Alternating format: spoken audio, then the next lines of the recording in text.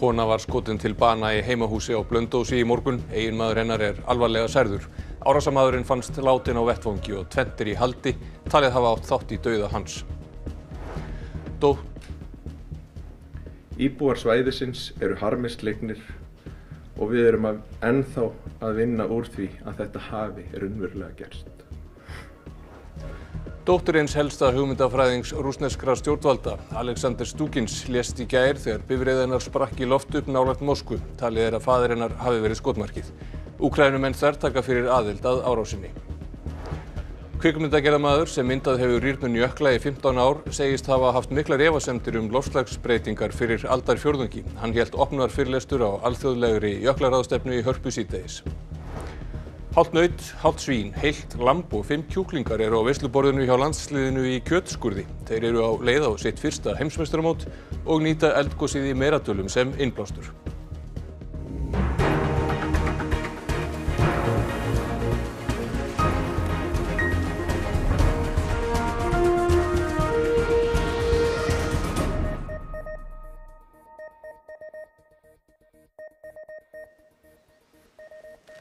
Gott kvöld. Maður á fertugsaldri skaut konu til bana á Blönduósi í dag og særði mann hennar alvarlega.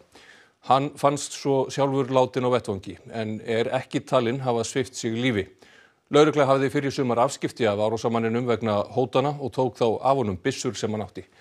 Óðinn Svan Óðinsson fréttamaður hefur verið á Blönduósi í dag. Óðinn, er lögreglan enn við störf á vettvangi? Nei, Heiðar, lögreglan lauk störfum í bili að minnstakosti hér rétt fyrir fréttir, en ég hugsa að hátt í 20 lögreglumenn hafi verið hérna á svæðinu samt í dag, bæði við húsið og eins lokunarpósta, en gatan var lokuð tíma í dag. Við skulum fara eins yfir atburðarás dagsins. Klukkan 5:30 í morgun barst lögreglunni tilkynningum að skotvopni hefði verið beitt í heimahúsi á Blönduósi og að alvarlegt tilvik væri að ræða. Þegar á vettvang var komið ljós að þarna hefði skotvopni eins og kom fram verið beitt gegn að minnstakosti 2 einstaklingum og annar látinn, hinn særður, og meintur gerandi var einnig látinn á vettvangi.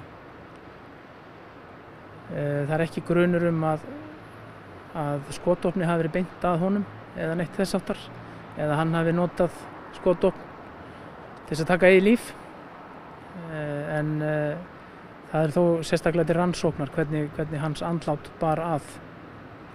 Samkvæmt heimildu fréttastofu fór árásarmaðurinn inn í húsið og skaut húsráðendur með haglabyssu, karl og konu sem þar lágu í rúmi sínu.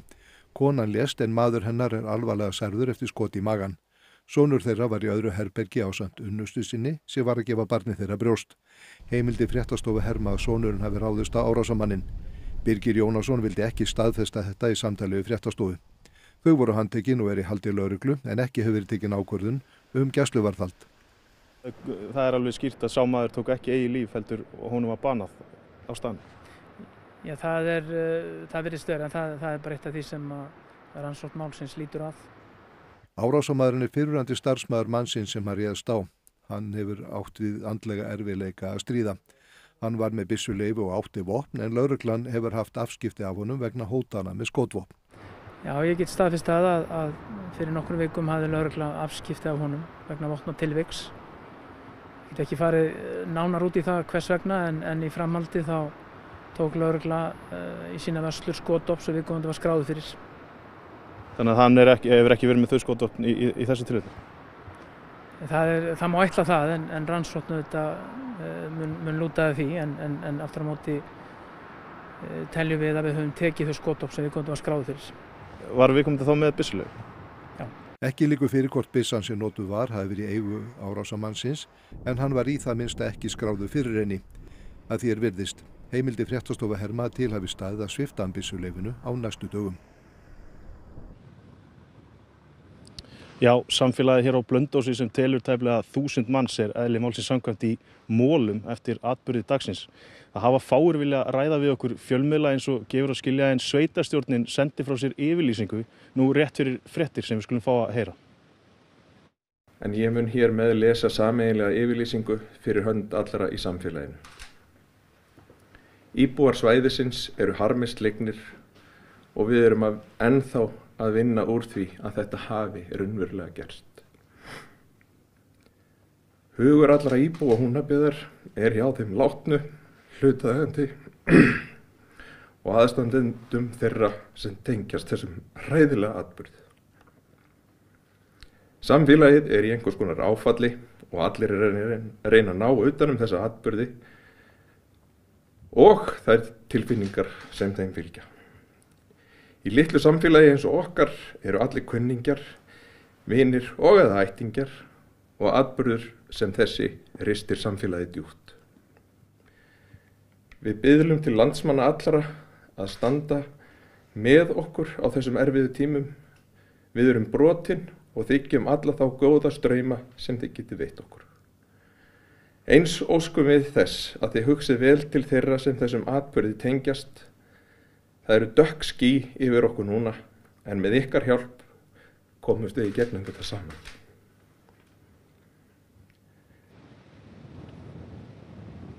Það við þetta að bæta að lokaður upplýsingafundur verður fyrir íbúa í félagsheimilinu á Blönduósi núna klukkan 8 í kvöld. Að honum loknum verður samverustund í kirkjunni þar sem að fólki gefst kostur á að fá áfallahjálp frá Rauða krossi Íslands. Einnig bent á hjálparsíma Rauða krossins 1717 sem opinn allan sólarhringinn. Við á fréttastofunni munum að sjálfsögðu áfram fylgjast með málinu og öllum okkar miðlum en kveðjum héðan í bili. Takk fyrir þetta, Óðinn Svan á Blönduósi. Og við förum yfir í önnur mál. Eldgosið í Meradölum líklega yfirstaðið og lauk sennilega klukkan 6 í morgun að mati eldfjallafræði og náttúruvárhóps Háskóla Íslands. Bjarmi frá gosstöðvunum fjaraði út þegar leið á liðna nótt og rétt fyrir 6 steig þéttur mökkur upp úr nyrðra gígopinu. Skömmu síðar datt gosóróin alveg niður. Eftir það hefur engin virkni verið sýnileg í gígunum þó gas streymi enn upp úr honum. Hvort hraun flæði ennþá úr hraunpollinum ekki vitað á þessari stundu. Ef flæði hrauns hefur stöðvast gosið yfirstaðið. Rússneskir fjölmiðlar segja að Alexander Dugin, einn helsti hugmyndafræðingur rússneskra stjórnvalda, hafi líklega verið skotmarkið þegar dóttir hans, Daria Dugina, lést í gærkvöld eftir að bíll hennar sprakk í loft upp. Daria var, eins og faðir hennar, einarður stuðningsmaður innrásar Rússa í Úkraínu. Daria hafði verið á listahátíð nálægt Moskvu með föður sínum. Til stóð að þau færu saman tilbaka til borgarinnar. Alexander Dugin ákvað hins vegar á síðustu stundu að ferðast án hennar og lána henni bifreið sína, landkrúsirjeppa sem sprakk í loft upp á þjóðvegi 40 kílómetra frá Moskvu. Rannsókn hefur þegar leitt í ljós að sprengju var komið fyrir undir bílstjórasætinu. Talið að Daria hafi látist samstundis. Faðir hennar, Alexander Dugin, hefur lengi verið álitinn einn helsti samstarfsmaður og hugmyndafræðingur Vladimírs Pútins Rússlandsforseta, en Daria var sjálf vinsæl blaðakona og stjórnmálaskýrandi á sömu línu og faðir hennar. She's a very active political person. She's a 30 years old top member of Dugin's neo-Nazi party. She's one of the persons who is constantly on all media, on all far-right media in Russia. She leads her Telegram channel, which is very popular among Russian nationalists. And she always present with her messages of hate, like she called for genocide of Ukrainians, she called Ukrainians a subhuman race, she called for public killings of Ukrainian prisoners of war, etc. So yes, she's Dugin's daughter, but she is, first of all, a very active member of Russian far-right nationalist neo-Nazi influential scene. Rússneski fjölmiðlar hafa eftir fjölskyldumeðlimum að þeir telji að faðir Daríu hafi verið skotmarkið í árásinni. Enginn hefur lýst yfir ábyrgð en talsmaður aðskilnaðarsinna í austurhluta Úkraínu hefur þegar kennt úkraínskum stjórnvöldum verknaðinn. Þau harðneita að hafa átt nokkra aðild. Úkraínska ríkið stundi hvorki glæpi né hryðjuverk ólíkt því rússneska, sagði ráðgjafi Úkraínuforseta í dag. Utanríkisráðherra segir það ekki til skoðunar að banna ferðalög Rússa til Íslands. Nokkur Evrópuríki hafa þegar sett Rússum stólinn fyrir dyrnar og framkvæmdastjórn ESB tekur málið fyrir á næstu vikum. Varnarmálaráðherra Rússlands segir slíkar hugmyndir lykta af hugmyndafræði nasista. Leiðtogar Eystrasaltsríkjanna og Finnlands hafa allir lýst í yfir að þeir styðji að Evrópusambandið banni rússneskum ferðamönnum að sækja aðildarlönd sambandsins heim. Það sé einfaldlega ekki viðeigandi að á sama tíma og Rússland stjórn standi fyrir innrás í Úkraínu fái rússneskir borgarar að valsa götur Evrópu. Og sums staðar hefur frelsi Rússa til ferðalaga þegar verið takmarkað verulega. Þetta er hins vegar umdeilt. Þjóðverjar og fleiri hafa til dæmis ekki stutt hugmyndina og ekki Evrópuráðið heldur, en framkvæmdastjórn Evrópusambandsins tekur málið fyrir í lok mánaðar. Þótt þessi hugmynd allsherjar bann sé fjarri því orðin að veruleika og ekki endilega líklegt að svo verði, vandaði varnarmálaráðherra Rússa þessum þjóðum ekki kveðjurnar á blaðamannafundi í gær. Министерство обороны проводит. Сегодня мы наблюдаем еще одно яркое проявление нацистской политики. Когда с высоких европейских трибун активно продвигается русофобия, идея запретить всем русским гражданам въезд в страны Евросоюза. Уроки истории плохо усвоены теми, кто, полагаясь на собственную силу, совершает насилие.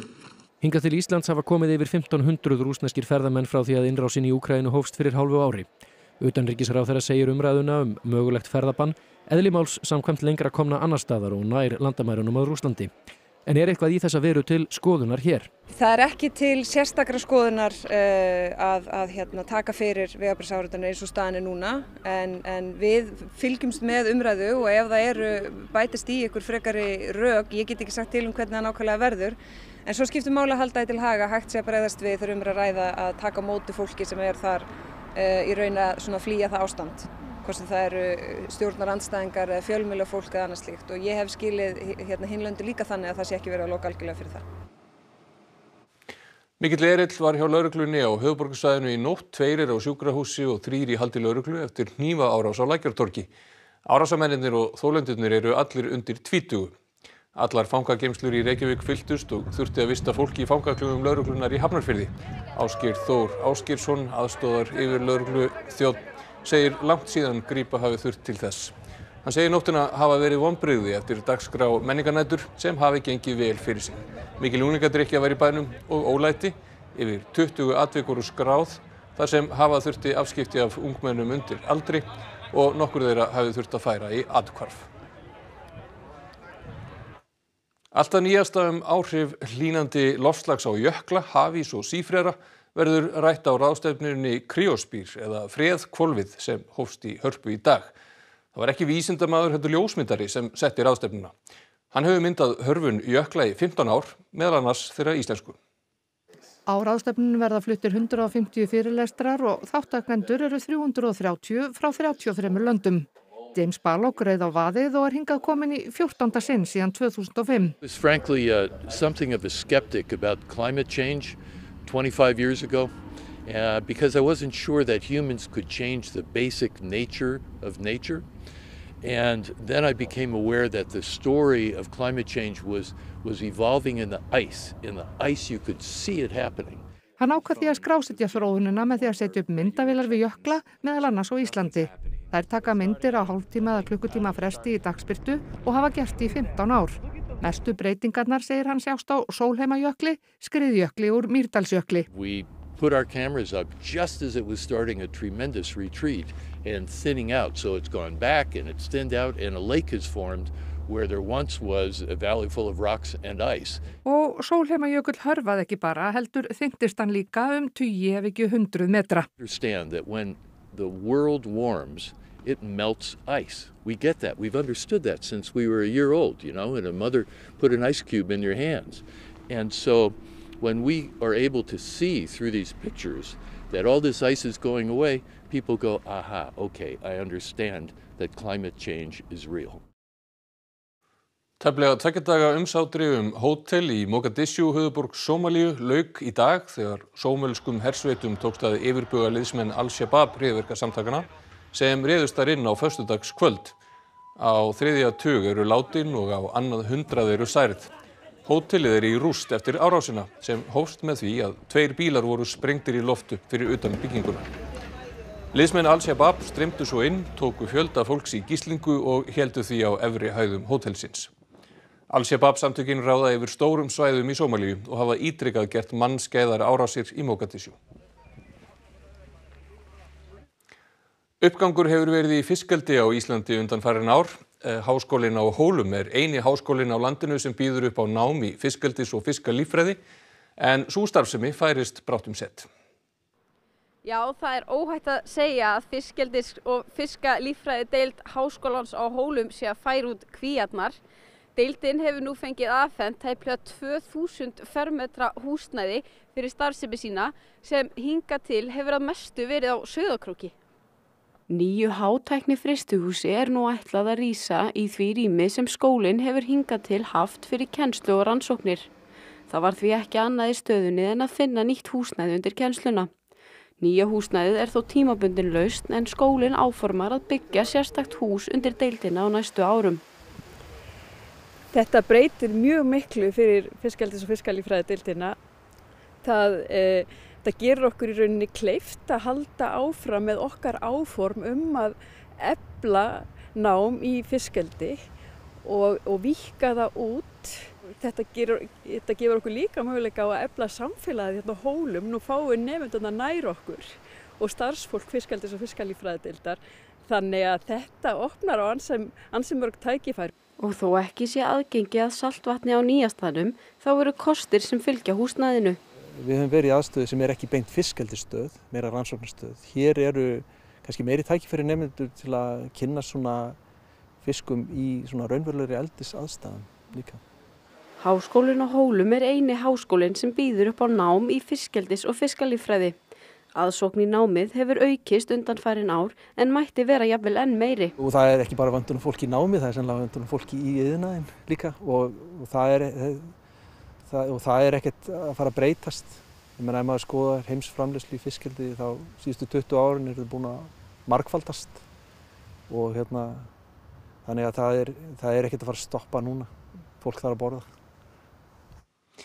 Eftir margra ára undirbúning landsliðið í kjötskurði á leið á heimsmeistaramót í næsta mánuði. Eldgosið í Meradölum þeim innblástur á veisluborðinu. Við hittum landsliðið á lokaæfingu í dag en liðsmenn þess hafa undirbúið keppnina síðan fyrir heimsfaraldur. Og nú loksins komið að því. Eftir 8 daga leggja þessir 6 kjötiðnaðarmenn af stað til Sacramento í Kaliforníu til að keppa í heimsmeistaramóti í kjötiðn í fyrsta sinn. Þetta bara málið. Stressið byrjað og stutt í keppni og við erum búin að vera að æfa núna í megnið af þessu ári alveg mjög reglulega. Keppendur þurfa að hafa áhyggjur af það bil öllu öðru en að það sé ekki nægt kjöt á beinunum. Komum bara saman, skerum kjötið. Við erum að skera hálft naut, hálft svín, heilt lamb og 5 kjúklinga. Og við erum að græja þetta tilbúið í kjötborð og marinerað skreytt þannig að það sé allt saman bara tilbúið í eldun. Í það fá þeir 3 klukkutíma og korter. Dómararnir dæma samvinnuna, vinnubrögðin, hreinlæti, nýtingu og frumlegheit. Og reyna frekar átt að hýna þeir undir okkur ef það hægt. Það er náttúrulega með nokkra vörur sem við ekki séð áður annar stað sko. Til dæmis þessi þetta lamba frampartur, piltur. Og hann stendur á löpum, við stundum kallar þetta krabbasteik eða eitthvað slags. Eldgosið í Meradölum þeim innblástur á veisluborðinu. Þeir renna hraun hérna sikkurum megin og í miðjunni til að ná að hrauninu inn. Og ætlið að vinna þetta? Að sjálfsögðu. Við þessum erum við búin að eyða 4 árum í þetta. Það við stefnum hátt. Hestafólk á eyjunni Ekuru nálægt Stokkólmi getur nú gert innkaupin á hestbaki eftir að stjórnandi kaupfélagsbúðarinnar á Ekuru settu upp ekki bílastæði heldur hrossastæði nálægt búðinni. Jag kom att tänka på det här med hästparkering då, just för att vi har så extremt mycket hästägare här ute och många som har egen gård eller har tillgång till en bekant med gård och har hästar där eller lånar hästar och är ute och rider då. Men de har historiskt sett kanske inte haft något ställe och då ska jag säga som en rastplats då, eller ett ställe att bara stanna upp och ta det lugnt. Och då blev det naturligt tyckte jag att vi kan väl göra det och någonting för bygden för vi är ändå en konsumentägd förening då. Vi som bor så här lokalt, vi handlar lokalt och jag tror att man ser att det är mycket hästfolk och vi handlar troget och lojalt i Coop. Så att det är bra när man kan stödja varandra. Það eru 1900 hestar á Ekuru, einn á hverja 13 íbúa á eyjunni. Ja, men med skenande bensinpriser. Så det är väl bra att kunna ta hästen. Og sala á gulrótum í kaupfélaginu hefur aukist marktækt, segir Búrmann. Huvudsaken var ju inte att locka in dem i butiken utan det var ju just att göra någonting för dem så att det finns en möjlighet för dem att stanna. Sen har det ju blivit naturligt ändå att vissa har passat på. och ta det som en liten rastplats. Säg att du är ute med bilen och åker längs motorvägen och så finns det ju rastplatser överallt. Men när du är ute och rider med hästen här på landet så finns det inte naturliga rastplatser. Så därför har vi valt att vi har gjort en hästparkering och satt en liten bänk så att de kan sitta och ta en lugn stund då. Och vill de köpa lite morötter till hästen så får de göra det. Og þá ætlum við líta til veðurs. Norðaustan gola eða kaldi norðvestan til á morgun en annars hægari breytilega átt. Skíða mestu og skúrir en lengst af bjartviðri víða fyrir norðan. Hiti víða 8 til 14 stig yfir daginn en líkur á næturfrosti, einkum í innsveitum norðaustanlands. Hrafn Guðmundsson veðurfræðingur fer nánar yfir horfurnar eftir fréttir en fyrst ætlar Helga Margrét Höskuldsdóttir að segja ykkur frá því helsta í íþróttum. Meistaramóti Evrópu lýkur í dag og 2 íslenskar hjólreiðakonur hjóluðu á EM í götuhjólreiðum. Valskonur tryggðu sig áfram í umspilsleiki sæti í riðlakeppni meistaradeildar Evrópu með sigri á írsku meisturunum Shelbourne. Íslensku blaklandsliðin, bæði karla og kvenna, spiluðu í undankeppni Evrópumóta og Íslandsmeistarar voru krýndir í strandblaki. Við förum yfir EM í fimleikum, frjálsum og borðtennis og ýmislegt fleira í íþróttum hér á eftir. Og þá ekkert annað eftir en að rifja upp það sem var helst í þessum fréttatíma. Kona var skotin til bana í heimahúsi á Blönduósi í morgun. Eiginmaður hennar alvarlega særður. Árásarmaðurinn fannst látinn á vettvangi og 2 í haldi talið hafa átt þátt í dauða hans. Íbúar svæðisins harmislegnir og við erum ennþá að vinna úr því að þetta hafi raunverulega gerst. Dóttir eins helsta hugmyndafræðings rússneskra stjórnvalda, Alexander Stugins, lést í gær þegar bifreið hennar sprakk í loft upp nálægt Moskvu. Talið að faðir hennar hafi verið skotmarkið. Úkraínumenn þvertaka fyrir aðild að árásinni. Kvikmyndagerðarmaður sem hefur myndað rýrnun jökla í 15 ár segist hafa haft miklar efasemdir loftslagsbreytingar fyrir aldarfjórðungi. Hann hélt opnunarfyrirlestur á alþjóðlegri jöklaráðstefnu í Hörpu síðdegis. Hálft naut, hálft svín, heilt lamb og 5 kjúklingar á veisluborðinu hjá landsliðinu í kjötskurði. Þeir eru á leið á sitt fyrsta heimsmeistaramót og nýta eldgosið í Meradölum sem innblástur. Næstu fréttir verða sagðar í útvarpi klukkan 10 í kvöld og vefurinn RÚV.is uppfærður allan sólarhringinn. Við minnum líka á RÚV appið en þessum fréttatíma lokið. Takk fyrir samfylgdina helgina og verið sæl.